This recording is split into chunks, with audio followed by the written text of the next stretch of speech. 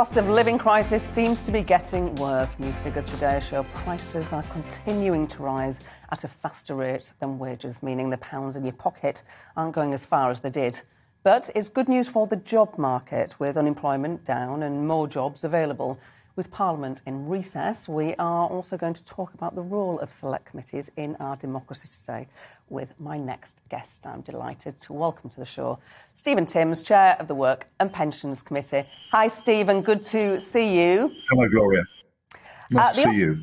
The Office for National Statistics say that the number of UK workers on payrolls rose by 108,000 between December and January to 29.5 million. Do those figures mean that we have come through the pandemic intact as far as the jobs market is concerned? Well, we're certainly recovering. Unemployment, as you said, is down. The big feature of these numbers, though, is that there are lots of people who were working before the pandemic who are not working now. And it does, because though lots of people, particularly old people, although they haven't got jobs, they're not looking for jobs either. They seem to have kind of pulled the labour market altogether. They've become inactive. And that's a big part of the reason why we've got 1.3 million vacancies, a record number of vacancies across the economy. Lots of employers struggling to find the people they need to do their jobs at the moment. And a big part of the reason is lots of people just not bothering to look for a job at the moment. So that's what I think we're going to have to turn much more attention to over the next few months, how we bring those people back into the labour market. Is it carrot or stick, in your view, to get them back into the labour market? I think it's got to be carrot, because these are people who are living on something at the moment. We don't exactly know what, their savings or other family members or something. So there's no stick the government has got to force them back to work. They've decided they don't need to work. So we've got to encourage them. We've got to find ways of making it attractive for people to come back to jobs, to fill up these vacancies, which there are so many of at the moment. And the news on wages is problematic, and perhaps that is part of the reason why people don't see it's worth going back to work. What sort of solutions does your committee have in terms of getting wages, a fair day's work for a fair day's pay for a fair day's work? Well, as you say, prices are going up faster than wages at the moment. So in real terms, wages are falling. We took evidence from the Secretary of State about this last week. I mean, our committee, we're the DWP committee, so we're scrutinising what the DWP is doing. And we're looking particularly at the position of people on benefit.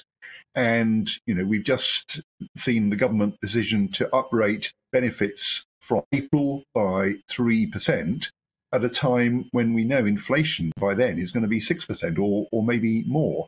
So we were pressing the Secretary of State what the government is going to do to protect the position of people like that whose income is already very low. And I must say, we didn't get very persuasive answers. In terms of what we do to increase wages, that's a different select committee that deals with that. The government has, of course, raised the national minimum level, the so-called national living wage. But as we're seeing from these figures today, wages are still not keeping up with prices. You are chair of this powerful select committee. It is cross-party in its nature. How do you choose the subjects for inquiry? Is there any remit for the public to get involved in how you determine what subjects are important for you to look at? Yes. I mean, we're certainly very interested to know the things that people think we should be inquiring into. I mean, our job is to scrutinise on behalf of Parliament the work and the policies of the Department for Work and Pensions. And we do that by holding inquiries, and between the members of the committee, we choose which subjects we want to inquire about.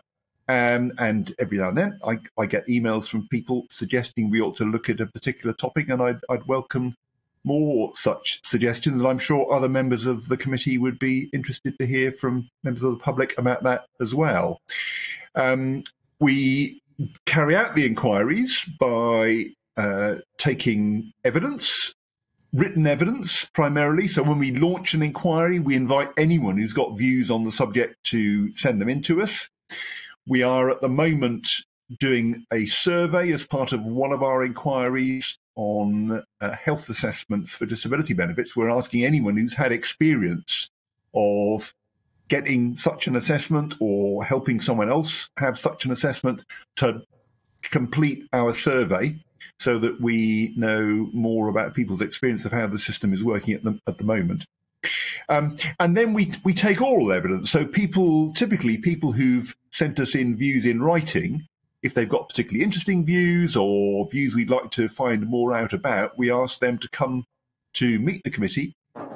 We meet every Wednesday morning and we put some questions to them to explore their views further.